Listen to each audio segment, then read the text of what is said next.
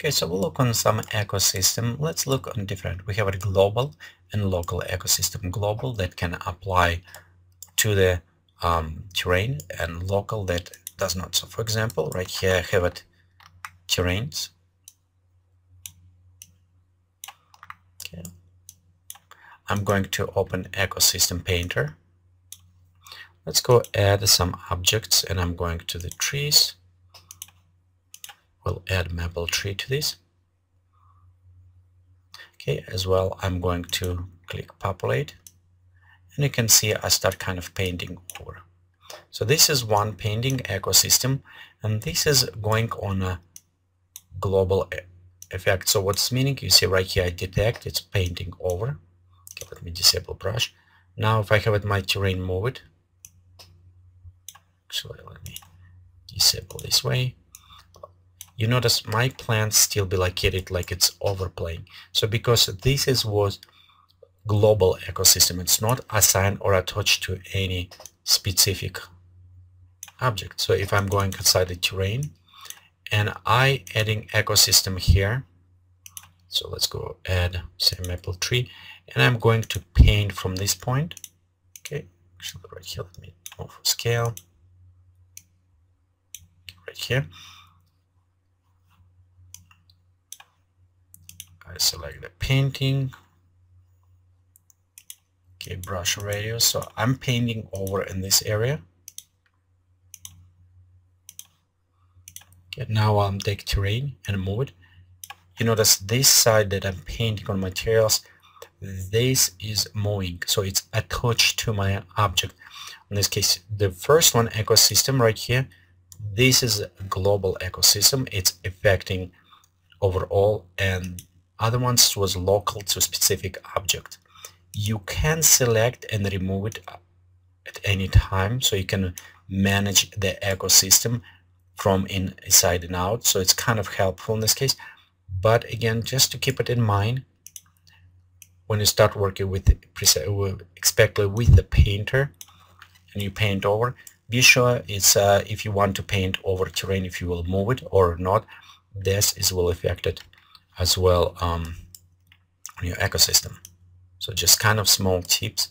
Next, till we look on a painter, let's open and look what we have here. So we'll look between global and local as well. You notice that in our painter we have it on the top bar. So let's look at this one, and after we'll go down and check what we have. First, of course, we have it our painting. We can enable disable painting. Next, we also can enable to specifically select ecosystem. Currently right here you can see I selected paint, so I can select my ecosystem. I can manipulate with this ecosystem. Example, I can adjust. Okay, deselect. Let me go move this one to global ecosystem, so I move all of them. In this case, if I have a terrain, yeah, just you can see now all my ecosystem is attached to my terrain. As well, if I need to go adjust, move it all instance to echo. Now they're all attached to my terrain. So if I move terrain, they're all moving except this last teeny tiny tree that I just lost right there. Okay. As well, you can manipulate, you can change instance of the trees, just single. You can adjust it, and you can convert them specific to object. Convert to the object will remove them from having effect of the wind and other ones. So when you use it, be careful on this if you want them acting specific way. So right here we have our brush for the selection. We can also click and deselect if we need it. So let's go right here, deselect the objects. Okay, next we have options to restrict selected objects. So if we want it, as long as we selected this object, the ecosystem painter will restrict paint just on this object that's selected. Currently it's terrain. So let me uncheck this one. Next we have it to restricted instance. We have it undo redo. We also have it hide from render specific ecosystems, like those ones, or display it. We also have it display options for the camera, mostly as a shaded billboard for faster. You can create it just billboard, which is fast, and increase to smooth shaded, which take a little bit longer to preview. Okay, and also we have it to remove or clear all instance. So currently, okay, I don't select terrain. Let's click right there, and we can select ecosystem and remove it. Okay, let's go to clear on this point. Okay, so this is kind of overview of the painter. Let's open more and look what we have next. Next, below we have it brush presets, and this is very fun, I think, kind of effect. So let me go ahead right here, delete terrain, and let's readjust a couple things. So I'm going to first populate it. Okay, we can set brush radius, flow. So let's reduce a little bit flow less, so we have it less trees. Okay, I don't like it, maybe even less flow. There you go. So we create some plants around. You'll notice right here on the sides we have it, tabs will have it enable as a drive with pressure. So it's meaning if you use the bicom pad, you can enable any of these options, and by higher you pressure, this option will affect. So for example, if you enable this and use the bicom pad, the harder you press, the more flow, more trees will create it. So it's kind of nice options. We also below these options where we have the radius, brush flow, and fallout. By the way, above we have an airbrush, and airbrush, the longer you hold, the more it's creating. You set the single. We have additional parameters where we have the scale for like a tree scale normal in ecosystem. We also can limit it to the density. Example, right now it's limited to 17. So when I press, you see it doesn't create any more of this. By unchecking, I can paint more over and over and over again. So it's kind of allowed me to control a little bit better that way. So let's check in, reset it, and I'll go just paint a few more. Okay, next we have a selection. We can import specific selection, or save this selection, or export. So it's kind of help us to control some instance. And below we have it ecosystem population. Similar like other ones, we can add rocks, plants, or objects. We can control them. Also paint with what we can just select it. For example, if we have it two objects and only select it, so in this case we can select just plum trees and we start playing only with plum trees right here. Okay, or we can select the maple trees and paint maple. So you can select it this way, or multiple select by pressing Control, and you can select multiple, or you can just select and paint everything. So right here, this is kind of painting effect. Let's look a little bit more on a brush, and this is kind of new in Vue 11. The overall ecosystem was a little bit reworked inside the Vue 11. It's much faster. It's have a faster preview, how it's work, handle memory. As well, it's treated totally different because with new introduction of particle system, it's more treated as a particles ecosystem with huge addition of the influence of the wind and other effects. So right here we can select populate. We can also create just a single. So I don't want to modify my brush, so I say no. And we can place just a single instance. So let's go select right here. For example, you can see I'm placing just single instance, and this is kind of helpful. Next, we can increase scale. Right here, you can open brush every time when we select it, and you can see properties. So we can increase scale by maybe 3 times. So, and when I go over, you can see how our scale is increasing on a plans.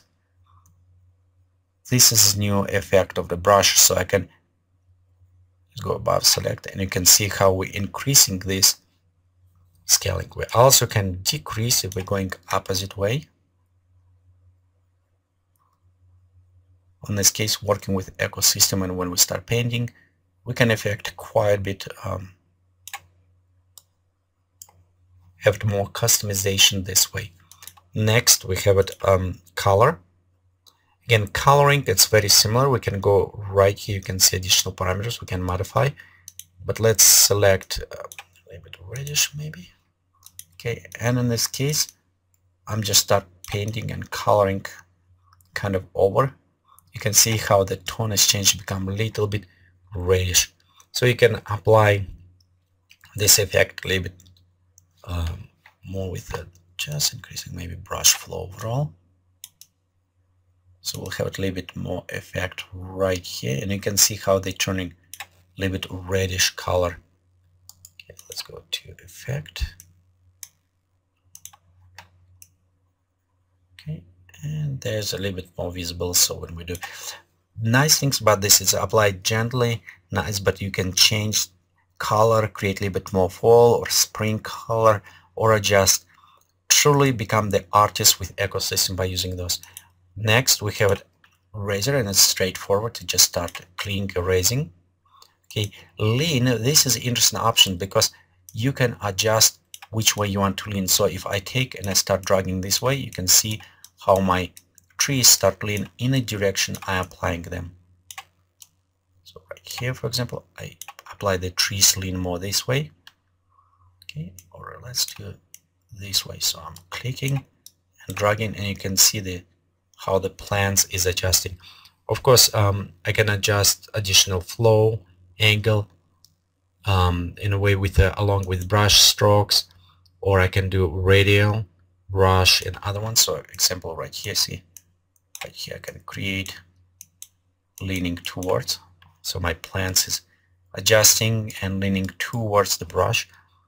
Okay, we can go to the radial with underlaying, so then we can adjust brush this way.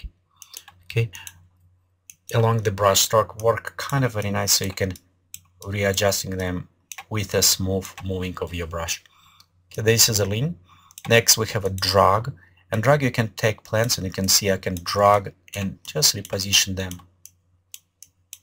in a way I want it. So bring more closer, for example, some plants that is spread around.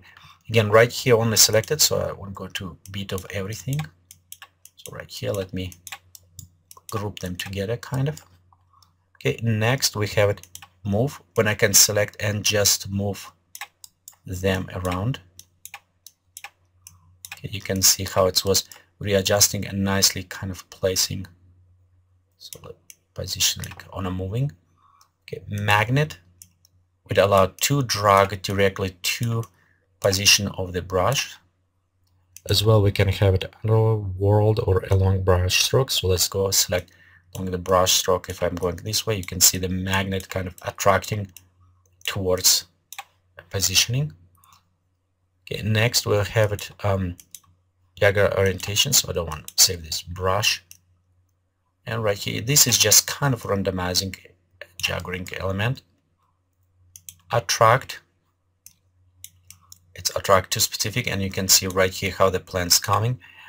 Sometimes maybe you want to increase brush flow so it's go a little bit faster, but overall you can see with this how it's attract elements to center of the brush.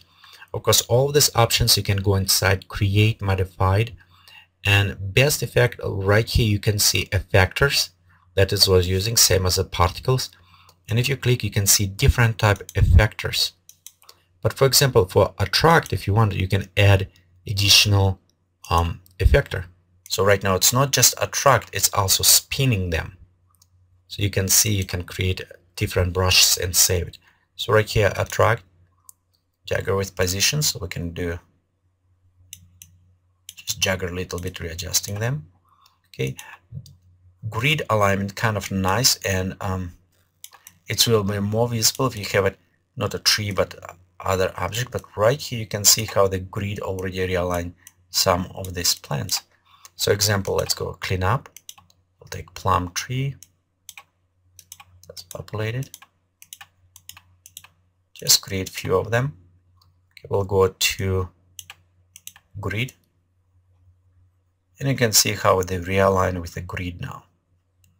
This is useful if you maybe create crowd or street with cars, or maybe some other realignment, so you can create more alignment on yours. Maybe even garden, if you have it creating some lines with a garden or a field with a plant, so you can create a grid which allowed you easy to use the ecosystem and realign them this way. Next we have the ripple. It's similar, only you can notice right here it's creating kind of ripple effect. Okay, right here. This is probably will be useful more if you're creating some meteor or something crushing. We also have options to lower, and right here you can see on the side it's to actually bring them down, so you can lower your ecosystem, as well as opposite of this raise ecosystem, so we can kind of bring them above floating. We can rake will allow them alignment, so if they, for example, let's go back to jaggering, just reposition this way. Okay, well, we can go down, rake, and it kind of realign them, repositioning a little bit better. Again, you can always look on these effects, modify it, and see which way for the specific brush you want to work. And if you like this brush, combination of brush, go ahead and save it. Next font we have it's tornado. So what does tornado do? You can see right here it starts actually twisting and bring plants. So it starts twisting, creating real tornado. So combination with this brush and combination with so right here you can see our tornado kind of start twisting and bringing them up in the air. So with combination this brush and combination with maybe jiggering and other ones, you can create a lot of cool effects as a real tornado. Pick up some plants, some other dust, and affecting. So we can pop up just a little bit higher so we have it better, and you can see how it starts twisting effect. So it's also apply this effect of the twister. Okay, let's go to increase string on this one. So we can observe just slightly there. Okay, and right here you can see start twisting, rotating, and bringing them up. So it's creating nice effect. Okay, next we also have it. Okay, let me don't save this one. We have other ones which we can work color and scaling. On this case, you can affect both, and you can see as example it's using two different effectors for your combination. So you can increase slightly in scale or decrease in size and apply color to this as well. Overall, this is just preview of some brushes that come with new Vue 11.